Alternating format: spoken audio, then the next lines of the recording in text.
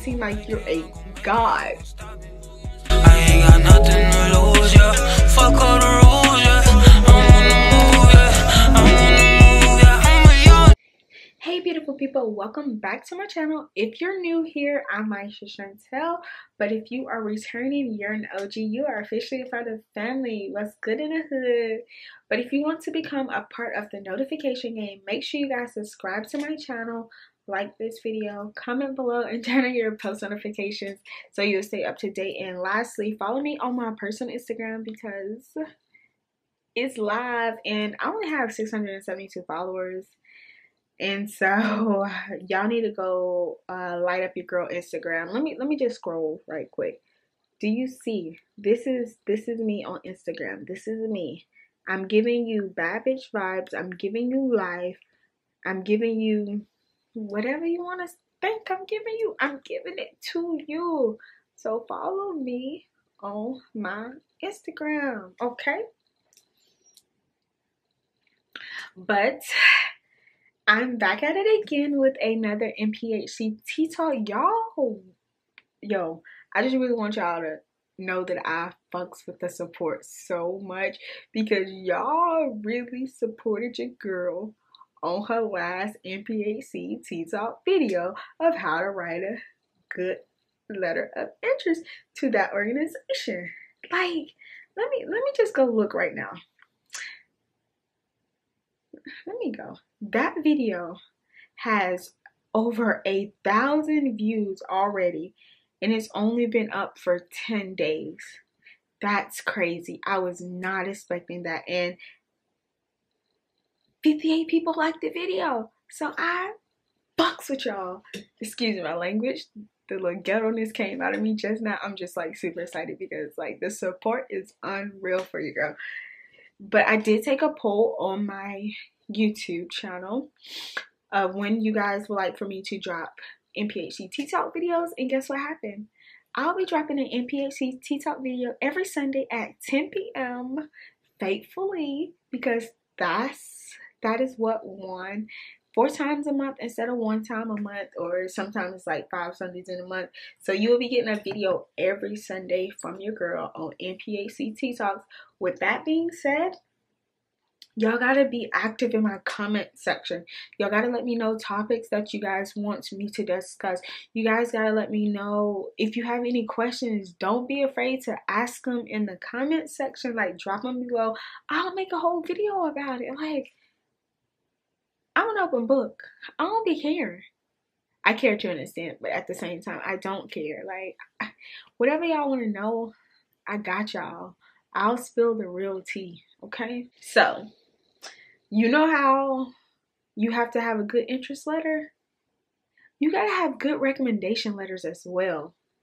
You don't want to have no whack recommendation letters at all, because that organization not gonna go for it. Hold on, wait, peep the shirt. It said, "Did you sacrifice or just pay the price?"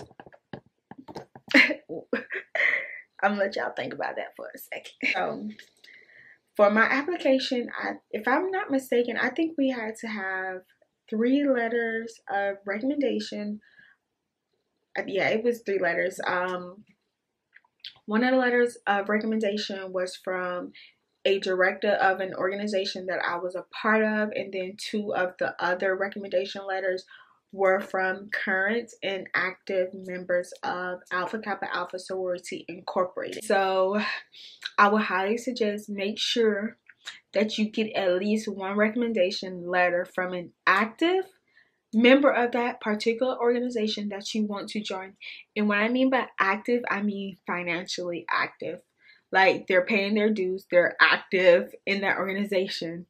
Because you don't want to get a recommendation letter from someone who is inactive, someone who is suspended, someone who is expelled, or no longer a part of that organization. Because honestly, you got to ask that question. You got to be like, hey, I'm not trying to be rude or anything, but are you financially active in this organization?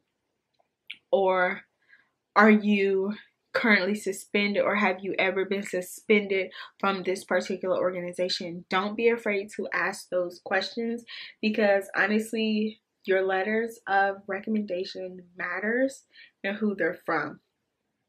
One of them, well, both of them were active financially from the organization.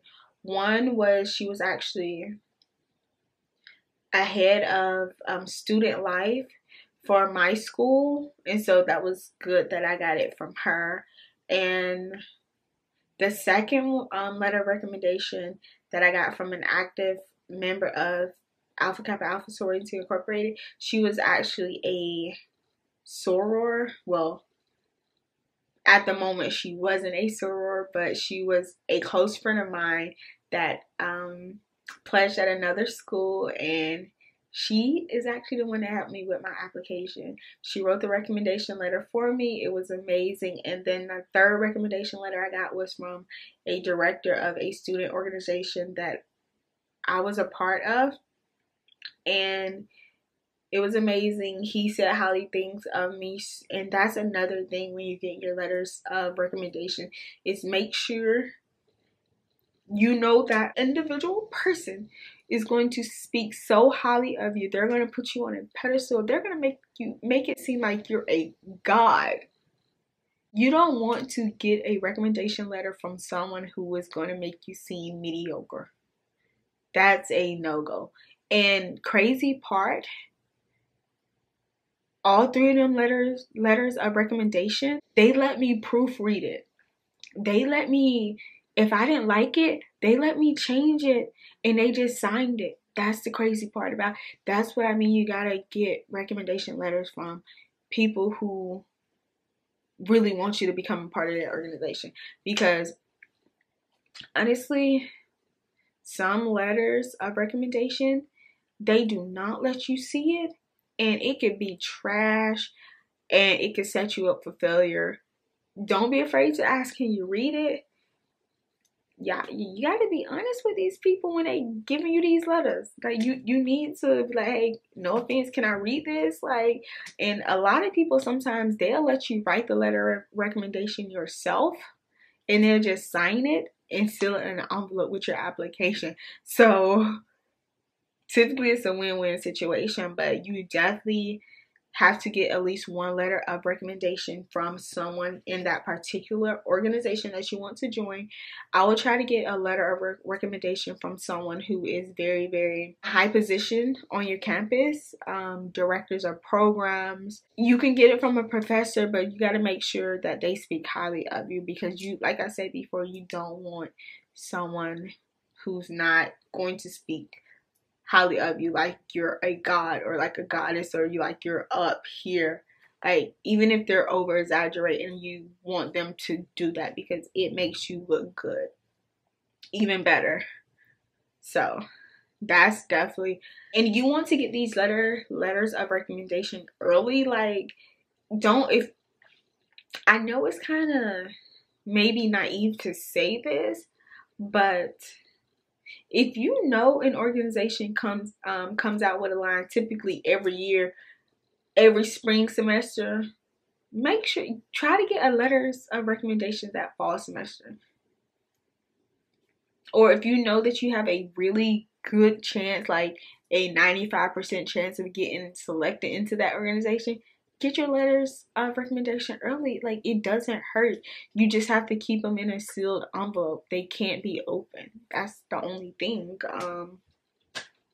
But yes, so takeaway from this video is definitely make sure you get a letter of recommendation from a current and active member of that organization. And when I mean active, I mean financially. Ask that question. Another takeaway is make sure you proofread the letter of recommendation before they seal it in the envelope. Ask them, can you proofread it? It shouldn't be an issue.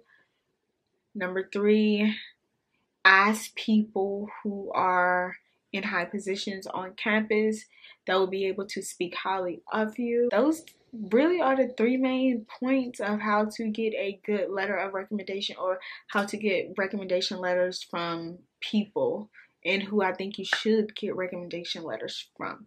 So if you guys like this video, just make sure you give it a thumbs up. If you want me to cover other topics, just make sure you comment that below as well.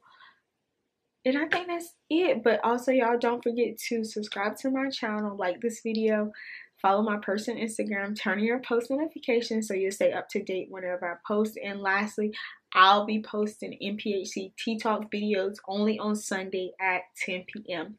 Thank you guys for tuning in, and y'all will see me next Sunday.